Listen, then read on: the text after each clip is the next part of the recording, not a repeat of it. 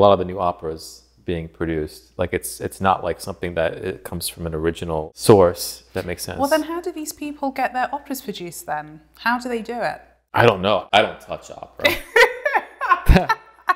That's just me. I don't mean, touch it. it could be me.